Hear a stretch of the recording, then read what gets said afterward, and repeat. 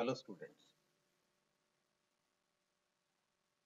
welcome to the 11th lab lecture of Python for BCA 3rd semester as per the syllabus of IKG Punjab Technical University Jalandhar.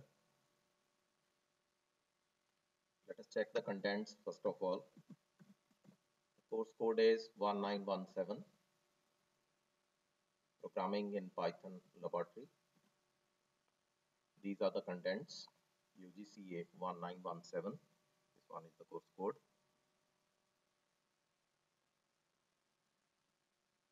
I have already completed first 10 programs. Today's program is count the occurrence of a digit 5 in a given integer number input by the user. For that, I am using Spider platform.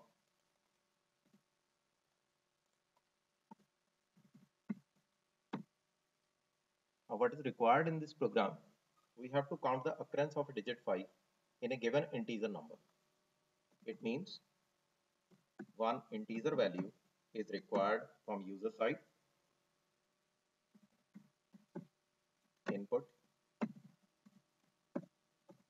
enter any integer value, then you have to convert this value into string to use count method. Print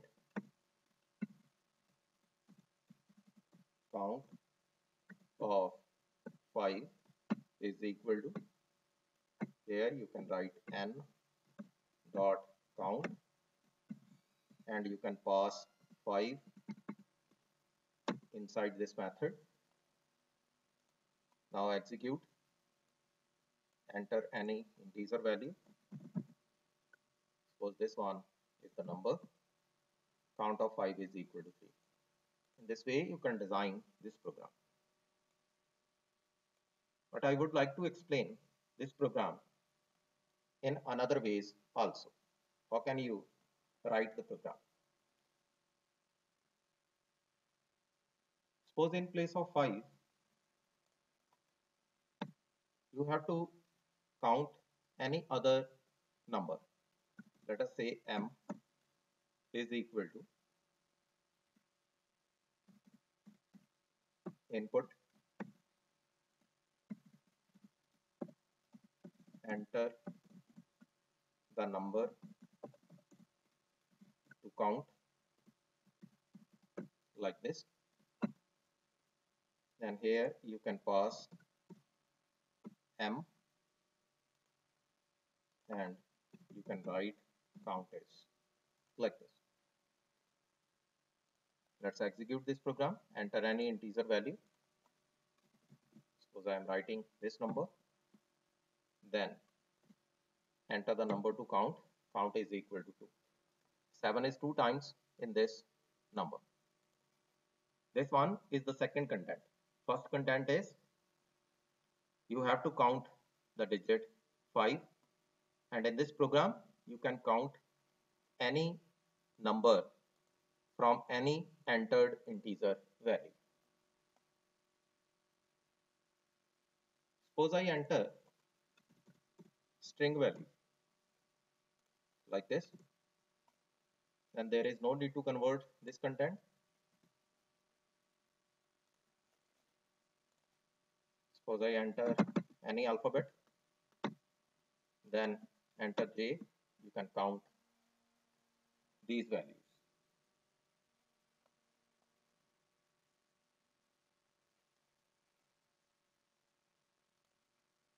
It means you can count alphabets also. Here you can write enter any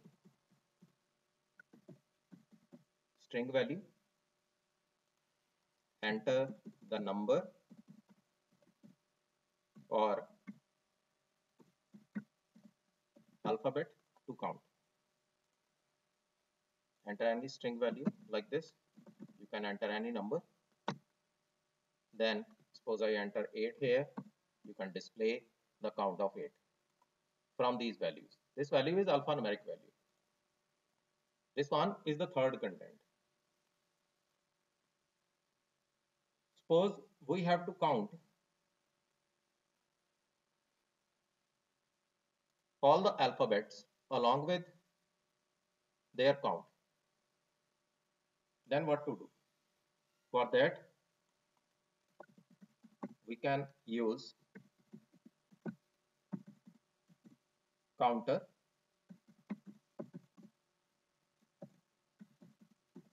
like this. From collections, import counter. Suppose I am taking one string value. Let this value is Gulzar group like this. Then n is equal to, or suppose I write print, then str inside string, then counter, and pass str this string value. Suppose this one is required. String, then counter, then str. Now execute. You can see all the alphabets along with their count inside the dictionary. G2, U2, R2, L2, 1, J1, Z1, A1, space, one time, and all the contents are there. Suppose I change the value. Suppose I am writing like this. Now check the output. 1 is 4 times, 2 is 3 times, and 3 is 2 times. In this way, you can display all the alphabets or numbers along with their count. Now one more content is there. Suppose with the use of function, I have to count the content with the use of functions. By using functions. For that, I have to design one function. Define function, and inside one list is there, and x suppose element is there. Then I can write return list dot count x like this. Then design any list.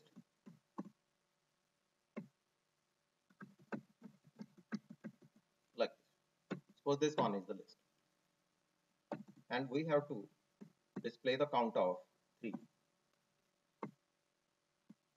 Then I can write here print inside single quote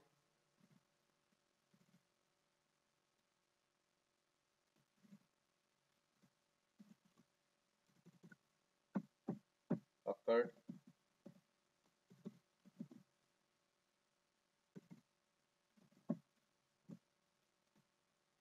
then times,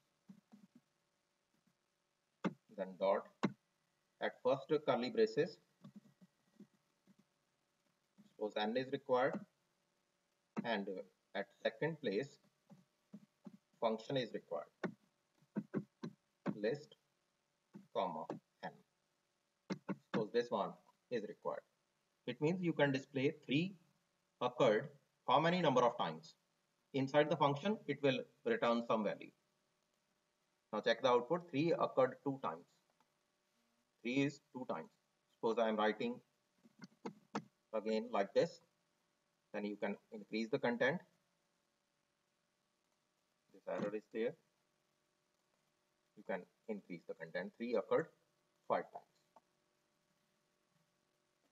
Hope you understand the content of counting the numbers, or you can display all the numbers along with their count. You can display 5, You can display 7, whatever the number is there. Suppose I am writing 9 here. 9 is not in the list. 9 occurred 0 times, like this. You can display the values like that also. It's by default there inside Python. Thanks for watching the video.